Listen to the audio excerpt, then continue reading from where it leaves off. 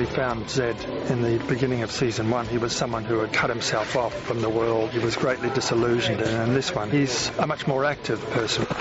He's on a mission. I have something to show you. Richard, who he is the grandfather to, is on an even bigger mission, and he is his guardian. The stone has been lost for centuries beyond count. Many have given their lives searching for it. And so he's got a great motive to be with him. With Kaelin and Richard, there's a great deal of trust and confidence we have with one another. If something were to happen to you, and the race of confessors would be no longer.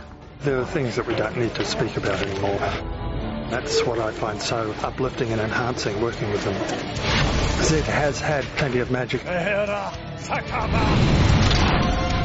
he's going to have even more spectacular magic.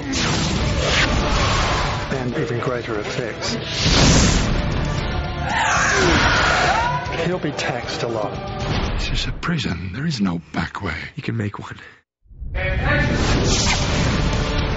Fantasy really taps our unconscious, and that's where fantasy resides. And that's where the legend of the Seeker resides.